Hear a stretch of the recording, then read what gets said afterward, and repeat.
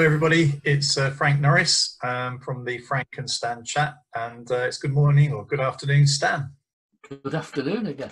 Yeah, actually you won't realise, everybody, but we tried this morning and the internet connection was so poor we had to abort it. It's the first time, we were discussing before, I think this is the 19th of these, so the first time we've had a problem on the internet in that time. So mid-afternoon, the final Bank holiday Monday. Yeah, the day before the new academic year.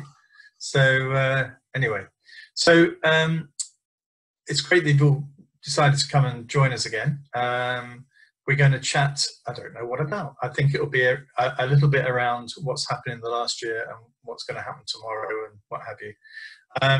As I say, we have some simple rules around no slagging off. We try and be kind, and we are aware of the fact that we've never faced some of the challenges that some of the senior leaders and politicians are facing at the moment, but that doesn't stop us from highlighting errors when we think they've occurred, and we're pleased to be able to do that. Anyway, Stan, what have you been doing this week? Anything caught your eye this week?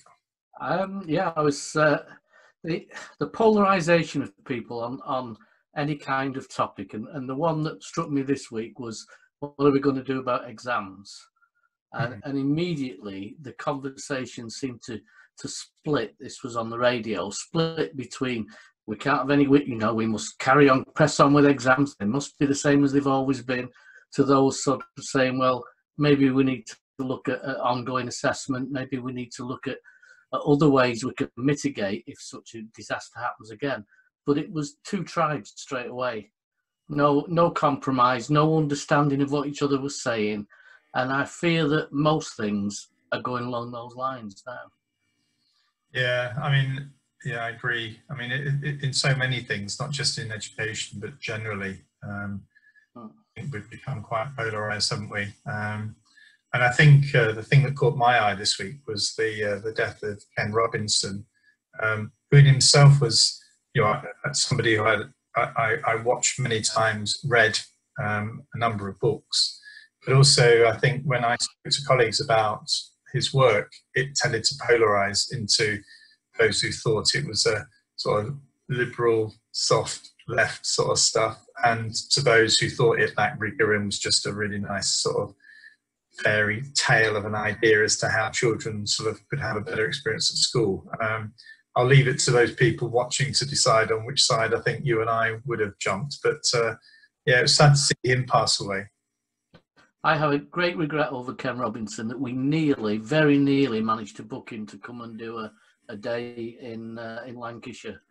But it fell down at the last minute after we'd booked the venues and everything, because he or his company had made a decision not to come over to the UK at that point. Right, but we were very close to having him in Lancashire. Yeah. Well, we're at a point, aren't we, where we're going to say goodbye to the most traumatic of academic years, but we're now facing, I suppose, some polarisation again as we step into tomorrow. What are your thoughts about the challenges ahead for schools, teachers, parents as we step into a new academic year? I think the difficulty will be in some cases where head teachers or school leaders or MAT leaders make hard decisions too early. If you take the face mask, there were already people saying there's no way we're ever going to wear face masks in school. There were other heads saying that'll be part of the uniform from day one. And somewhere in between is, if you want to wear a face mask, you should be able to. If you don't want to wear one, that's up to you. But I think there's that compromise that I think I would still have as a head, that I think, again, people who want to impose harsh rules from the start don't allow that flexibility. And I don't know how you would deal with a parent who brings a child to school and says, I want them to wear a face mask all day. Yeah. There are two things from this. The first was, I would have thought if you're mitigating risk, the thing you would want to do is to try and set up a number of barriers that reduce the risk. Face masks, I mean, the science behind it is a separate story, I think, but actually that must surely be one of the actions you would take. And as you became more confident, you could release some of those actions. Whereas it seems to be that the government set off by making it clear that we don't want any, this is again the narrative about we're getting back to where we were before. I think that just means that you're going to, if there was another spike, you're just going to escalate then the risk, or the mitigation plan to act the risk. Yeah. And it's much easier to ease off than it is to drive forward with it, adding more and more pressure to the situation. Yeah. It's one of those that I was shouting at the television in the early days, where the scientists were saying there's no evidence to say that masks will make things any better or easier. And I was doing the usual shout, well, if there's no evidence, there's no problem in wearing them then. Yes. We're not talking about a step backwards or a step more dangerous. We're just talking about, is it a mitigation that's an additional help or necessary? Yes. I do find it amusing when, I've just nipped out to the shops and see everybody wearing a face mask, which I think right at the beginning, you were looked at as odd if you were wearing a face mask. Now it's what you do, isn't it? Yeah.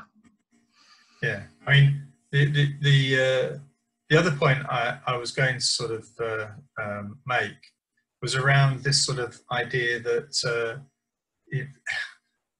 continually we get ourselves into a situation where leaders think they've got to show complete control over a decision. So I think that it's seen as weak if you're not absolutely definitive in what you're going to do, and this is why I think politicians got themselves into the position of saying, well, we're not going to have face masks, because it's absolutely clear we're not having face masks, as opposed to a more sort of nuanced approach. They're very keen to stress the fact that there's science behind all of this. Well, I haven't seen the scientists for a while, but actually, that's what they say. So I think there's probably more that needs to be done here to sort of get the narrative right about where we're at, and the announcement on Friday with the updated information to schools. It's Friday night. Yeah. I can't believe it. I mean, they've done it again. I mean, they are not listening, are they? No, but also, Frank, it went out Friday night and then went off and then came back with a few changes because the first thing was out of date. Oh, gosh.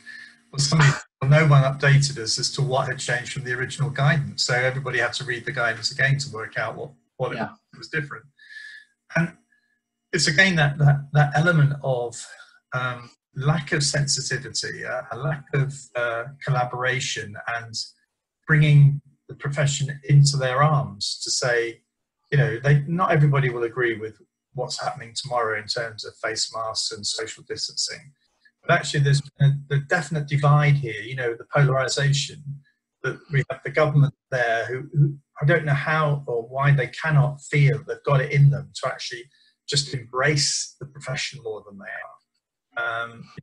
And you've got to embrace the trade unions. You cannot, they represent so many members in the profession. You cannot then just say, well, we're going to ignore them, which it appears to me that the unions had no idea this guidance was coming out on Friday night. No. Or we'll take it to the press that the unions are doing everything they can to stop schools reopening. Yeah. So that we can search around and find someone to blame should it all go wrong. There was a shameful article in the Telegraph on, I think it was on Friday, where it basically was promoting this idea that if face masks are worn, then actually behaviour, would be rampant, and actually it then made me think, I've never heard of this person who'd written it before.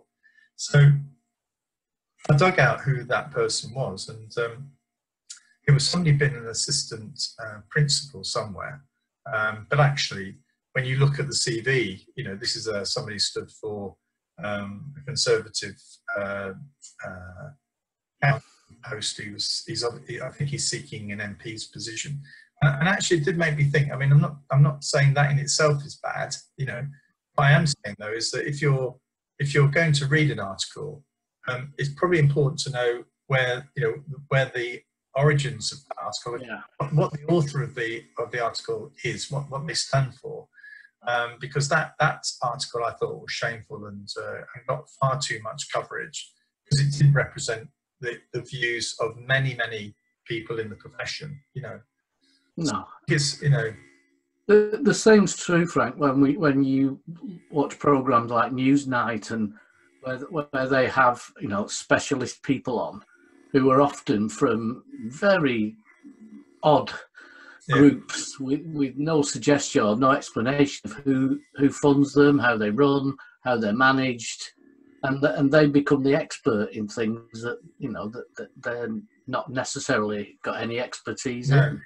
I think we understand the reasons why they're there because we know that they Yeah. share the same view as the other person that they're there, but Yeah. actually we don't know who they stand for, who they represent, who funds them, and actually, I think that this is something that I know in the States they've tried to be much clearer on that, and I know that the Republicans were very concerned about criticism that they were facing from Democrats who were sort of shadow Democrats, so that they worked for an organization that was funded by a Democratic group.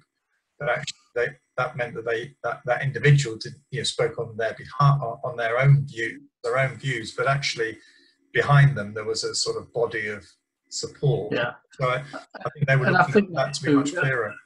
Without naming any organisations, I think that's true now in education. We have various groups that are at least contacted by the news, by the press, for their comments when they've no more right to make an expertise comment as anybody who's in the profession. Yeah. And suddenly, because they have a group name, it sounds as though it's an organisation who are looking openly at the issue and not necessarily with a particular slant.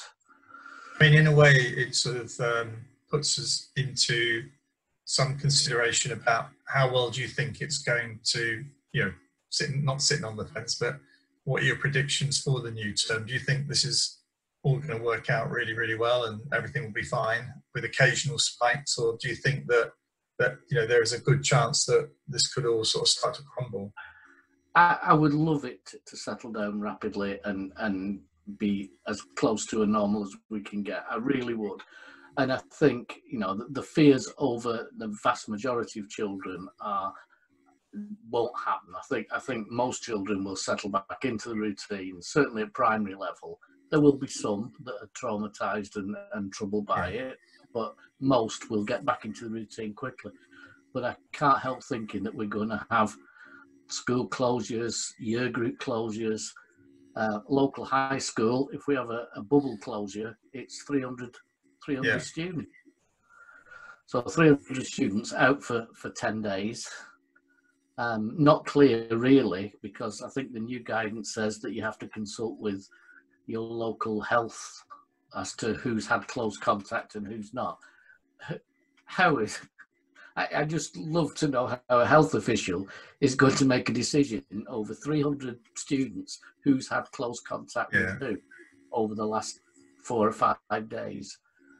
Yeah, I fear that will happen. I mean, we've seen some in Scotland, haven't we, where there's been outbreaks. I hope it can be managed as locally as a school or a bubble or a group of students. But then I'm worried as much about the staff, because I know I was reading something where a member of staff was saying, but I teach across all the bubbles. Yes. Or in one school, it's not a school I know, it was in the south of England, where somebody said, but I'm a dinner lady, and every child in school comes past me. Yeah. So if one of them, we lose the whole catering team. Yeah. Somebody was saying about supply staff as well. Actually, they're transmitters from within and across schools. I do get the bit that you're more likely, or you're as likely to catch this from another member of staff as you are of a student. I do get that, and it's fair. I don't think the exaggeration that you are more likely to catch it from a member of staff during coffee time than you are from your students, especially the older students get. but I just think there's much less talk about the adults in school and adults at home than there is about student to student or in primary child to child contact. I think for me the issue goes back to that point before about whether or not all the actions at this moment in time have been set up. It's as if what's happened is with the guidance gets to a position which enables stuff to sort of happen, and actually there's an action there for if there is an outbreak as to what can happen. I go back to the fact that I still feel as though more could be done to protect staff, and whether or not that's with visors or with masks or whatever.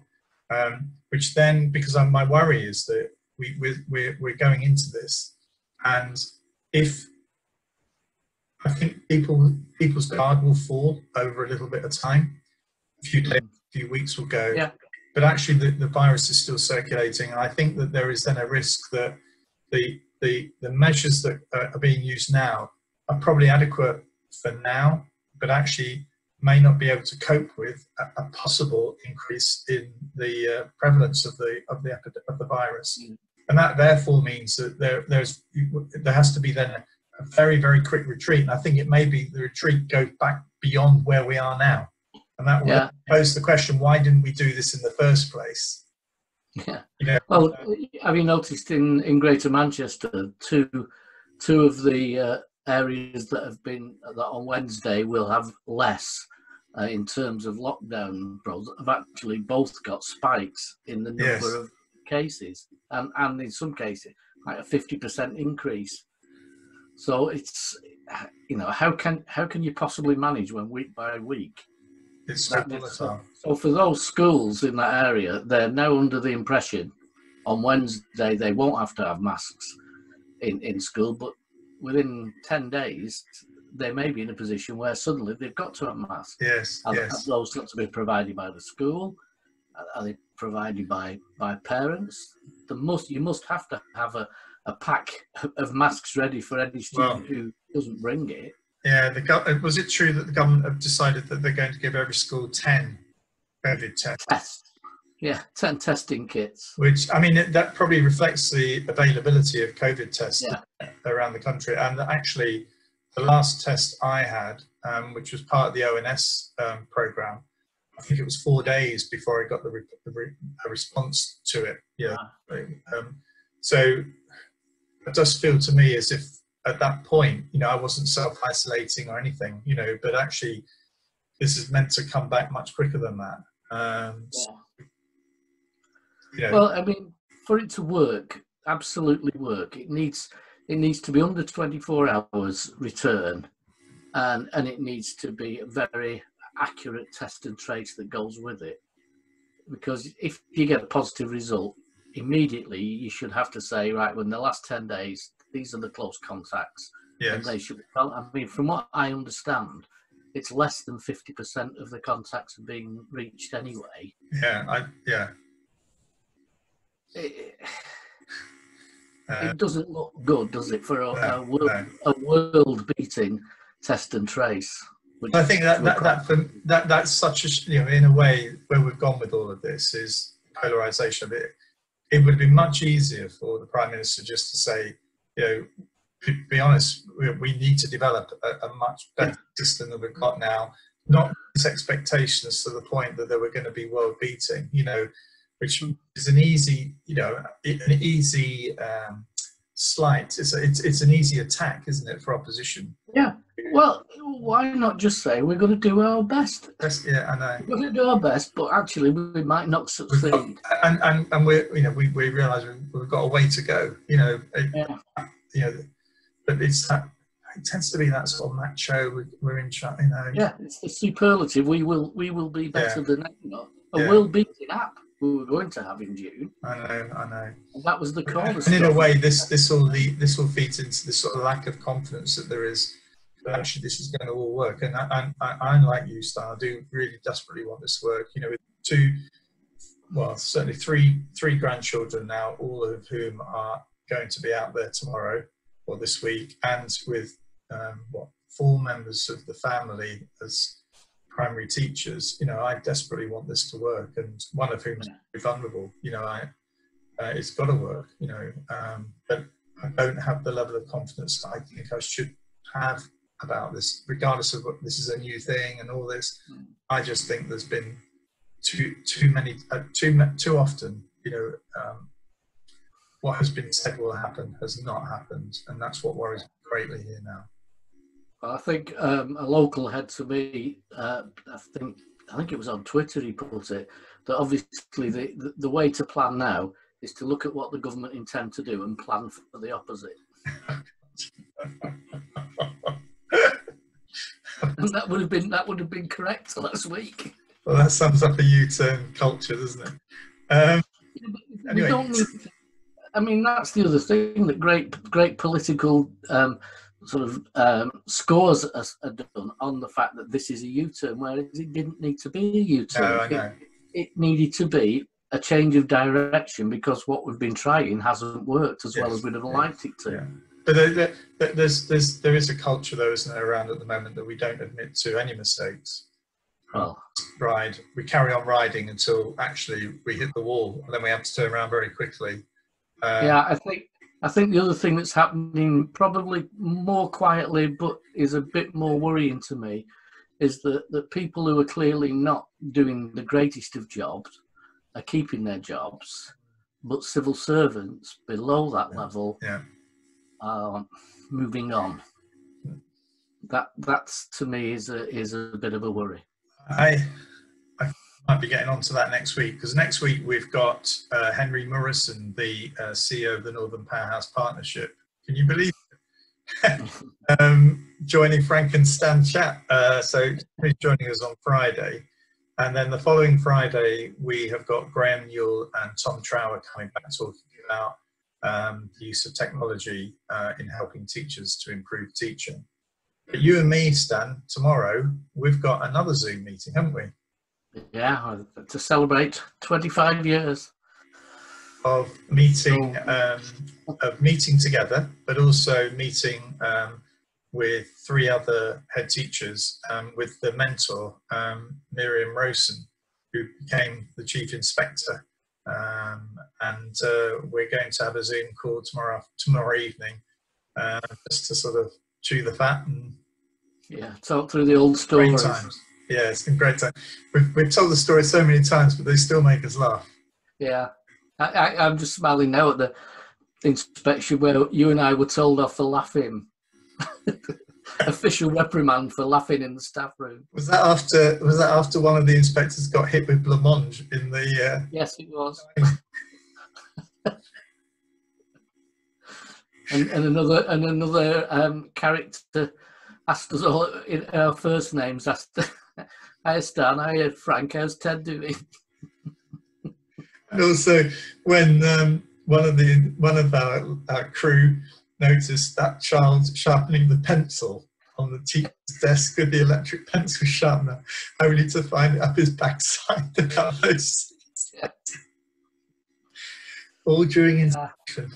Anyway, so we've got to have a chat tomorrow night with Miriam and some other colleagues. I'm really looking forward to it.